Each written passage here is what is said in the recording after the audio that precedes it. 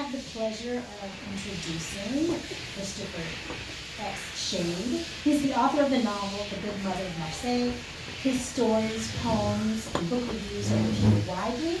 He's also co-founder and co-editor of KGB, a journal of poetry and prose at kgblit.com. He teaches poetry and prose writing at the Writer's Studio.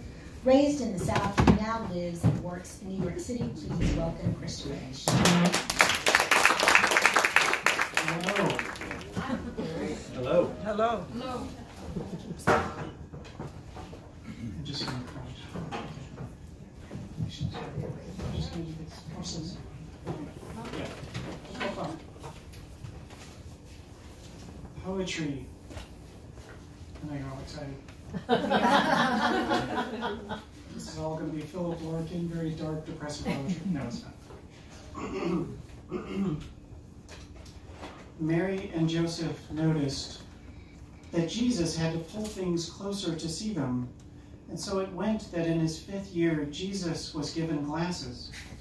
They were like the ones I had as a boy. They were enormous on his face, and no one told him how ridiculous he looked. This was how it was and is and always will be. And a little time passed, the time of children, the playtime that I did not know would mean so much, climbing trees, wandering dry creek beds.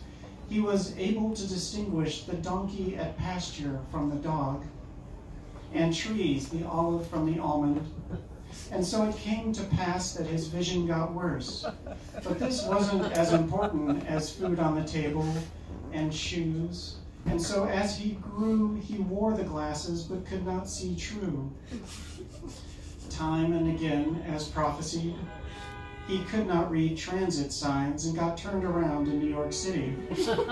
He missed buses, he missed appearances at peace rallies and birthdays at Rosa Mexicano. But who better knew, who better than this visionary, that to fall out of touch is to fall into peril? The subway brought him from way out in Queens to Soho, Tribeca, Nolita, and NoHo, where I've seen him, yes, there, among shoppers who golf and own beach homes. I've seen him at the top of subway station stairs, like a pickpocket of passports and souls, watching from behind enormous glasses, the blur of all peoples passers-by.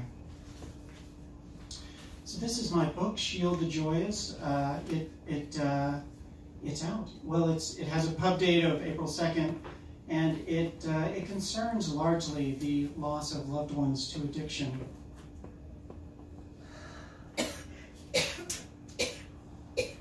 I'm just going to read a few points.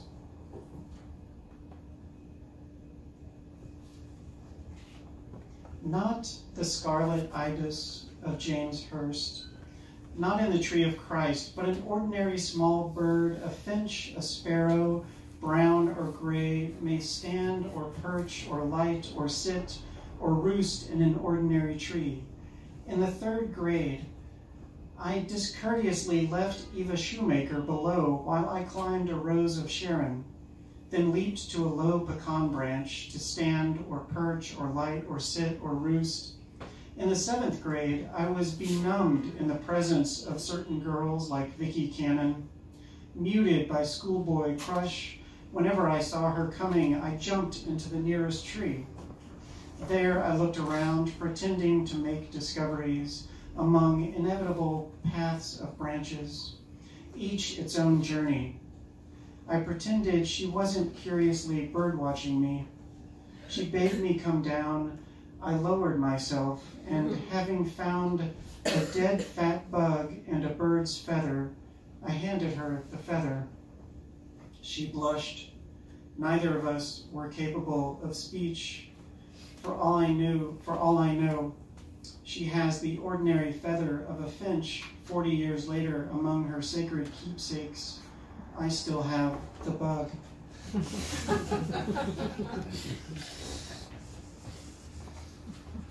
That was not the one I was supposed to read. I only have one hand, one page. I'm sorry.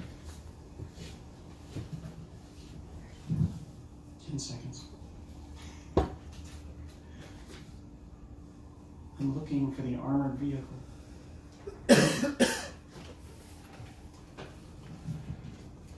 The armored vehicle wakes up in the morning and doesn't know what it's in for. It makes coffee, clicks through headlines of the business section. The armored vehicle wakes up in the morning and doesn't stretch. It used to, a great start the day stretch, with arms up, tipping back, as if to pull itself off the ground, as if to say, ready, set. It only pisses, then shaves, then goes to work, then comes home. It is safe, except from itself.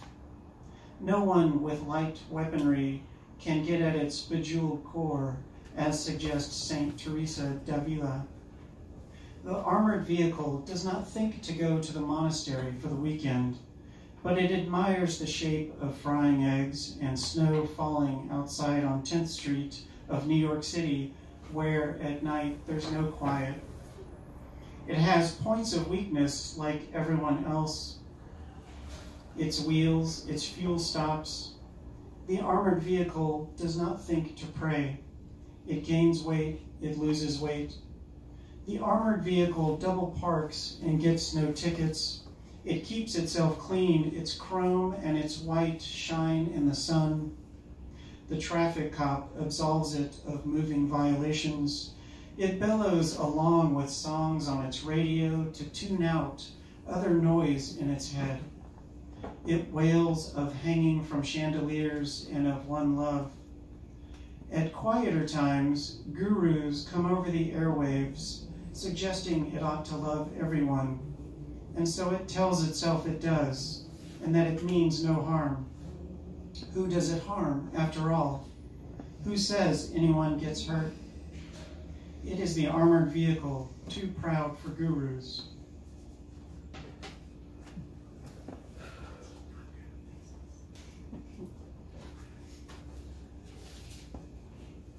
So there's a lot of mention of monastery in this book because after I lost my baby brother to addiction on Christmas Day, I made a long series of retreats to a monastery up on the Hudson, and I basically wrote this book, and it's structured in the structure of prayers at the monastery. And it's not an especially spiritual journey book.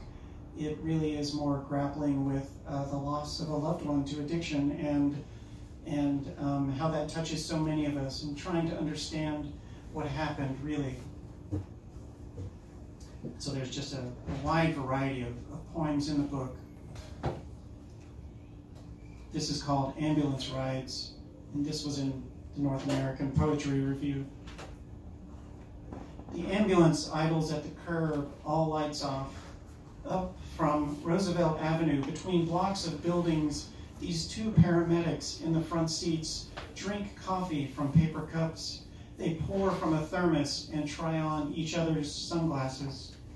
They knuckle roll coins and fold intravenous tubing into imaginary pets. These two, on a recent night shift, pulled a college kid out from under an F train. She'd been seen for hours in Washington Square, tossing bowling pins up in the air. Trying to learn to catch them, she'd dropped herself in front of the F at 14th Street. A day shift today.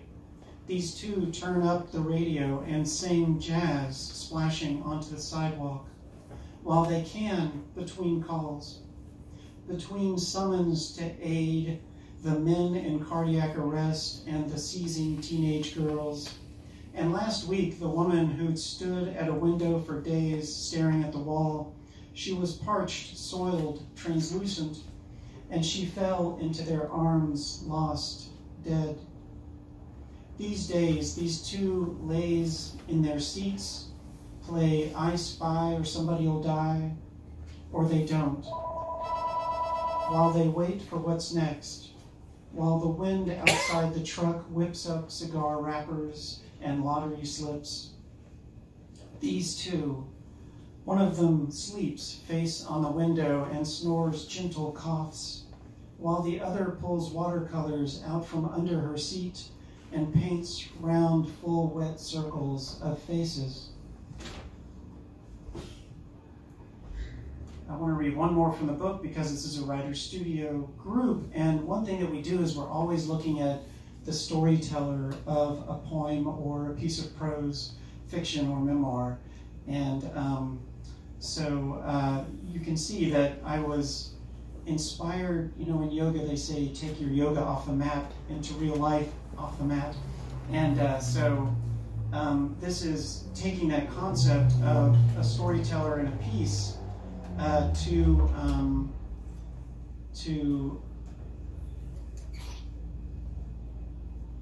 how could I have best been in service in a relationship with my baby brother? If I can find the poem.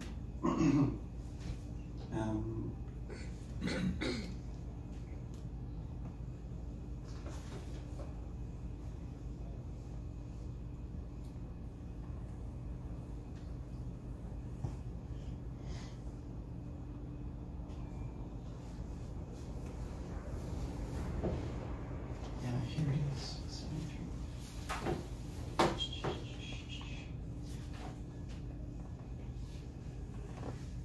Okay, this is not the one I was looking at. This is a fun one. The halves to us should have been the wholes, but we never thought to see who was who at the time, the poets, the biologists of language, the priests of play and dove, magic tricks. The likes of Patti Smith, David Bowie reading Dostoevsky, Solzhenitsyn, and Chekhov, along with James Wright, Cortázar, Camus, with Cathedrals of Carver, Lost Happily, with Allen Ginsberg, his fury of bliss, his fright of a far-flown consciousness, and Ferlinghetti, his Coney Island of my tribe, marching ahead of all of us with pills and booze, leading us into the night. So I want to read a poem that is just something not in the book, but something I've been working on. It's called My Massage Therapist. My massage therapist smokes. He whispers obscenities, and I think he's not aware that he's doing this. On my way, the taxi driver has one eye and a lead foot. We are blind to how we ought to be. At Grace Church, children are teeming over the playground, while in the chantry, adult children of alcoholics beg themselves to forgive themselves in a funhouse of mirrors and distortion and despair. They suggest serenity under the same cross as seen at the monastery on the Hudson. It's most unusual. We are numb from pain and ache so terribly. No one would come to my massage therapist if he admitted to puncturing his patients with needles. It thrills him to do it. Ancient medicine, he says, serenity. Thank you all, and thank you for inviting me, Andrea. Thank you for this great reading.